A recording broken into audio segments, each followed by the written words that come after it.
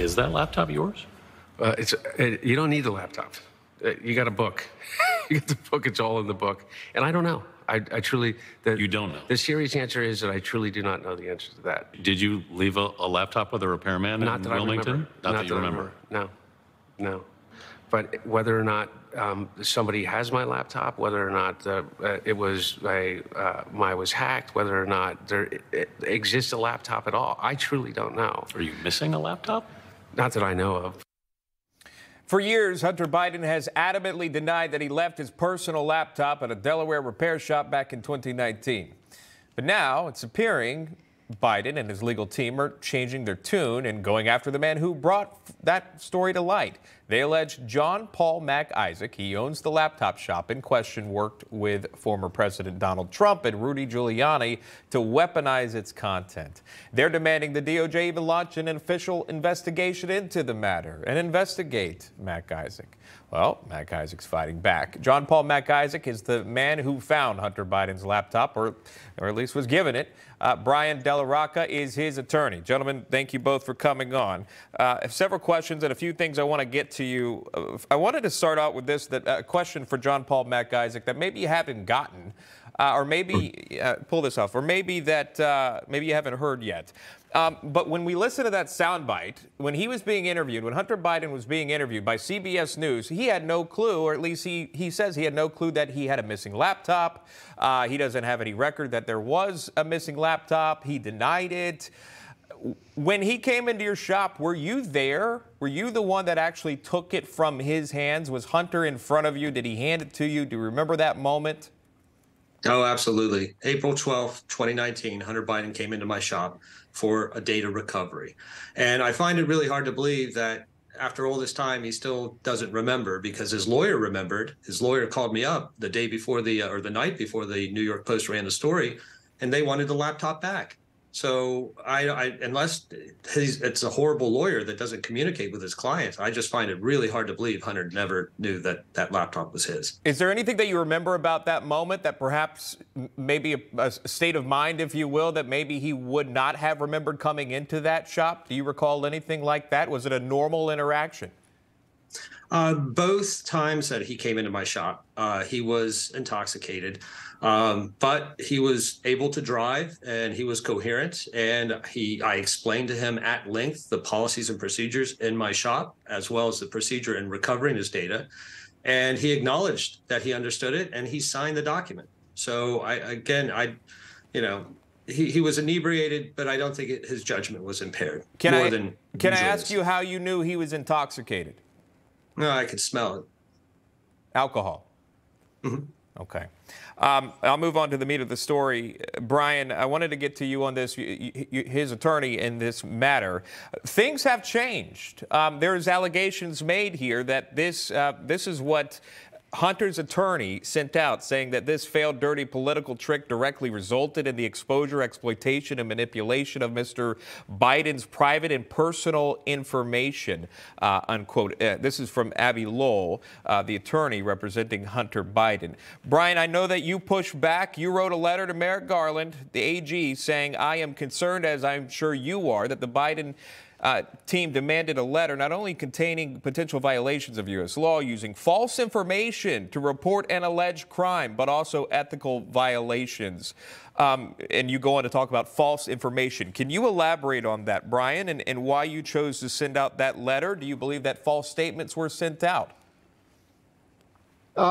Yes, absolutely. The reason we decided to essentially counterpunch was because the letter from Abby Lowell contains so many inaccuracies. Also, when you actually get into some of the details and the citing references, you'll see that Abby Lowell paints a different story than is actually said in the citations. So I have an example in there about how he talks about how someone worked for Senator Ron Johnson, yet that person has no ties to Senator Ron Johnson.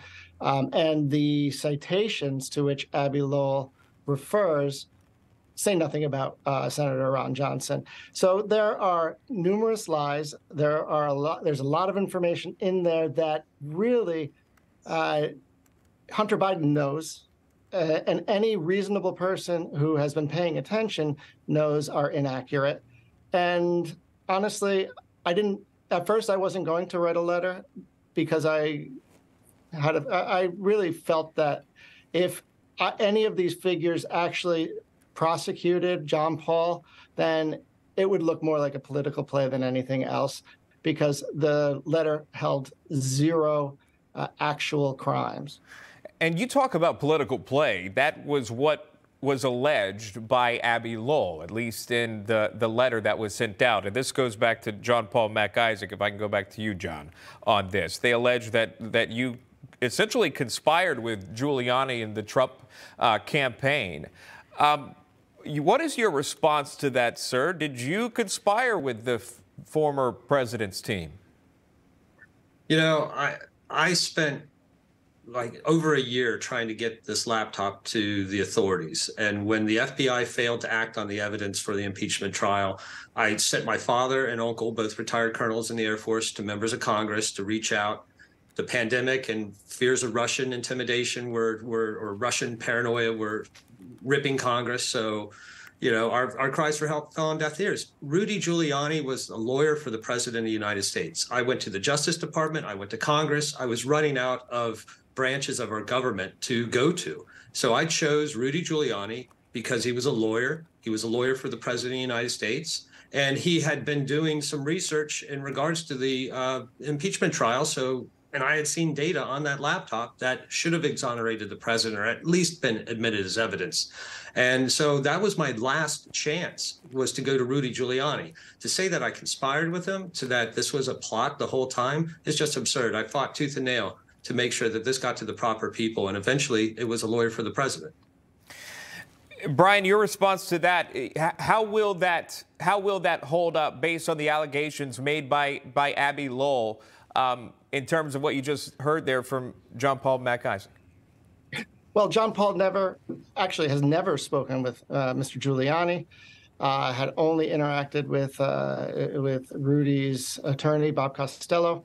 And John Paul was only involved in getting the information to the right place, had zero part in any type of political strategy or releasing of the information. He simply did what was right. He gave the information to the authorities, and the authorities included Rudy Giuliani, who was acting as the president of the United States attorney during an impeachment trial. So John Paul didn't know there was no calculated political move. John Paul was not looking to harm anyone. He just wanted to make sure the information was out there to protect the public and to protect the United States. All right, I'll leave it there. The final question really quickly for John Paul. I know we began the statement or the segment in regards to Hunter Biden coming in your shop. You remember that day very well, claiming he was intoxicated, that you could smell it. Do you have any surveillance footage in your shop where Hunter came in that day? Unfortunately, I was blessed with never having to worry about security in my shop. We never had any shoplifting or any break-ins, and I just never felt the need to have cameras. There were cameras outside the building, but I think they were on a tape. And keep in mind, when he came into my shop, he was the son of a former vice president. His dad hadn't announced his candidacy. This was just another person, another customer that I was trying to make some money off of by doing service, by trading the skill set that I had for money, which he never paid. And, you know, it's a shame. We'll leave it right there. We appreciate the time in sharing that story. Obviously, this will continue. We'll try to keep the viewers updated as best as we can. Brian Della Rocca joining us as his attorney here, John Paul Mac Isaac. Thank you both, gentlemen. We appreciate your time. Thank you. Thank you.